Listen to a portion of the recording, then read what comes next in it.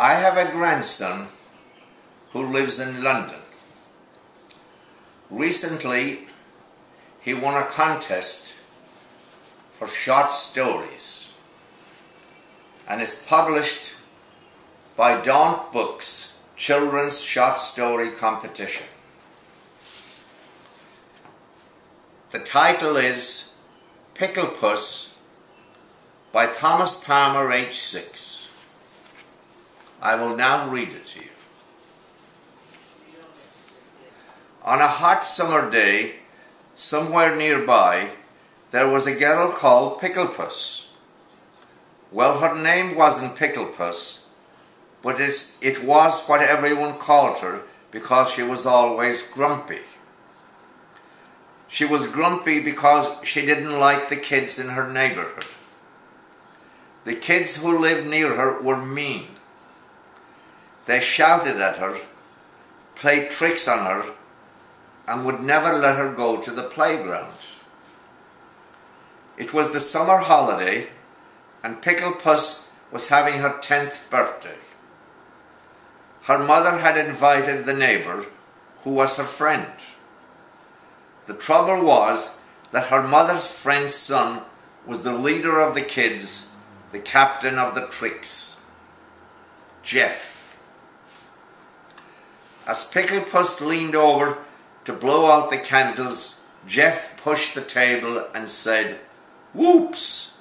It was an accident. The cake fell on the ground, and Picklepuss was even grumpier now because when her mother called and the friend said, "Oh, Jeff, are you okay? Don't worry, it was an accident." On this sunny day, Picklepuss was to go to the shops with her birthday money.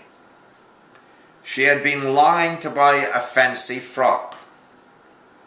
The shop was on the corner, and Picklepuss's mother said she was big enough to go by herself. The dress she wanted was white, like a wedding dress, and when Picklepuss tried it on, she loved it so much that it was the first time she had smiled in a long time. Jeff walked past the shop just at the moment Picklepuss was twirling around in her white dress. He stopped, he froze. Picklepuss was smiling, and it made her beautiful. Jeff didn't want Picklepuss to know that he had seen her, but he decided maybe it was time to make up for being so mean to her. He went to his garden right away and gathered up some flowers. He tied them up with string and brought them over to Picklepuss's house. When Picklepuss answered the door, she looked like her old grumpy self. Jeff handed her the flowers and said, "I'm sorry, I knocked over your cake and I wanted to give you these flowers." Picklepuss smiled, and Jeff was so surprised he smiled back. From then on, whenever Picklepuss was on the street, Jeff would call out, "Hi, Rowena," because guess what? That is Picklepuss's real name. Soon, everyone forgot that they had once called her Picklepuss, and hearing her name called out makes her smile all the time.